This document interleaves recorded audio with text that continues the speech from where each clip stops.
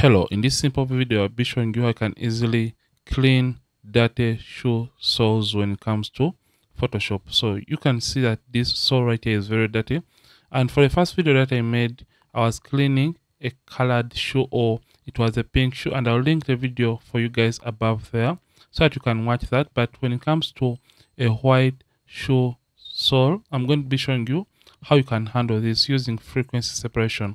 The reason that's why we're going to be using frequency separation is because we don't want to tamper with the textures on the shoe sole. So I'm just going to come to actions and I play my frequency separation action right here. So just come, and it doesn't matter whether you play 16-bit or 8-bit for this kind of technique. So I'm just going to play my 16-bit action and take the radius down and click on the shoe sole texture and start taking up the radius and stop at the point whereby the textures are just starting to disappear. So I'll go with 3.5, I'll click OK. And as you can see, for my frequency separation, it has 3 layers. So in case your frequency separation action doesn't have the middle layer, because you're going to be using that middle layer to clean the shoe sole. So in case you don't have that middle layer or the empty layer in the middle, simply come and select the color layer or the low frequency layer. Make sure it is selected and highlighted. Then click on the new layer icon. So just simply click on the new layer icon, and it's going to help you create this new empty layer between the textures and the colors. So after doing that, we are going to come to the brushes, right click and get the normal brush tool. In case, so right click, get the normal brush tool, and for the settings, make sure the hardness set to 0. Soft round brush is selected, the mode is set to normal. For the opacity, we are going to be using an opacity of about 70 or 71% with a flow of 100%.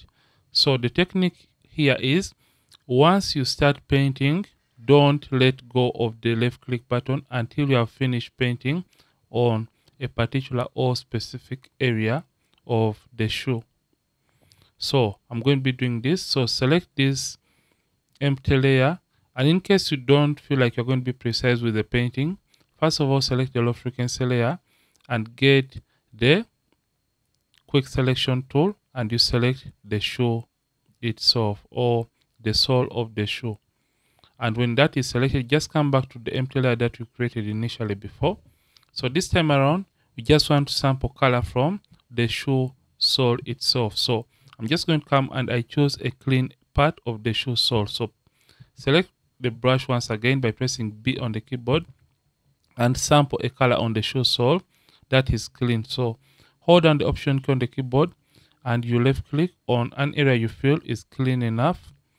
And after doing that, simply, like I said, once we start painting, there is no going or letting go of the left click button. And when you're using a stylus or your touching tablet, simply start painting. So make sure that the size of the brush tool is small enough.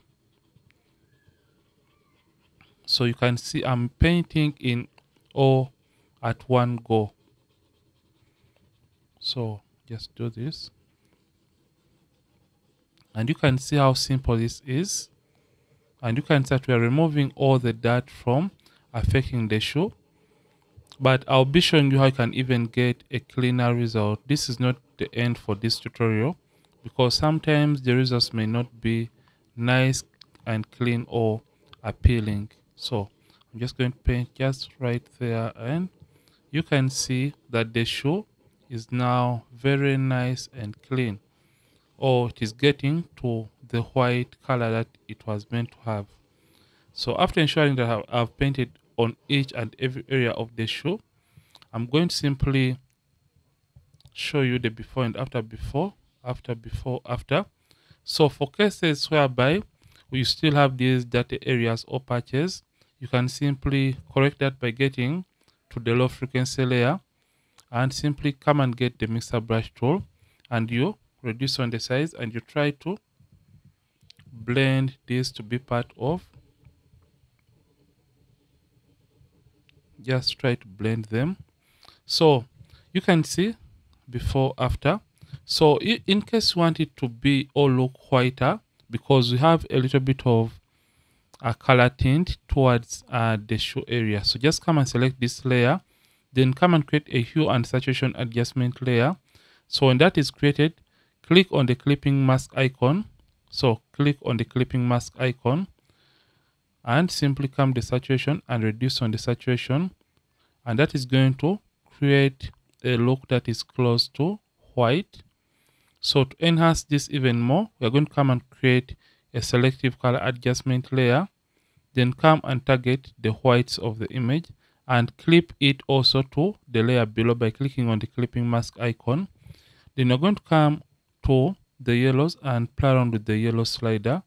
So I'm just going to leave this up to by removing yellows from the shoe sole, just like that.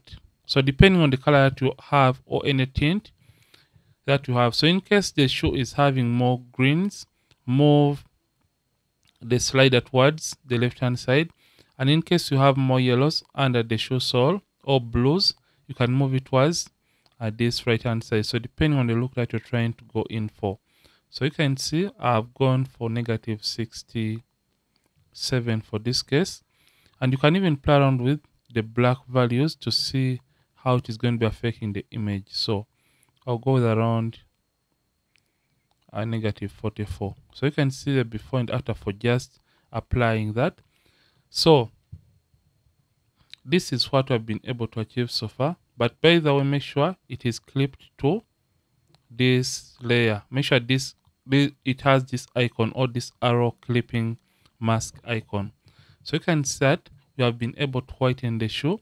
Let me show you the before and after for just this simple technique or simple process. This is the before after. So in cases whereby the shoe has different colors under the shoe sole or this area of the shoe sole, you can as well perfect that. So for my shoe sole, I still have these annoying lines on the shoe sole, so I'm just going to be handling that right now. So I'll create a stamp visible layer by pressing Shift Option Command E, Shift Option Command E, Shift Alternate Control E for Windows. Right click and get the patch tool. So with the patch tool selected, make sure it is set to normal, and I'll simply try to patch this area. So I'll just draw around them and try to drag them on a slightly cleaner area to replace them with slightly cleaner colors. So I'll do this just like that. So to blend these areas even more into the shoe sole, I'll show you how to do this. So get the mixer brush tool and try to blend those colors using the mixer brush tool. Just be soft with the painting process, because you don't want it to be very smooth and a little bit unnatural. So for this small particles under the shoe or that particles, get the spot healing brush tool and get it to look very small or tiny, and you can paint over those tiny dirt particles under or below the shoe to correct or remove them from affecting the shoe. Control minus. So you can see the shoe is very nice and clean. Let's see the before and after for this process. This is the image before, after, before, after, before, after. So this is how you can easily clean dirty shoe soles when it comes to Photoshop. And in case you have loved this video, don't forget to like the video and don't forget to subscribe if at all you have been watching and you are not a subscribed yet to this channel. Ronix from Ronix Photography. Thank you for watching, and I'll see you in yet more videos on this channel.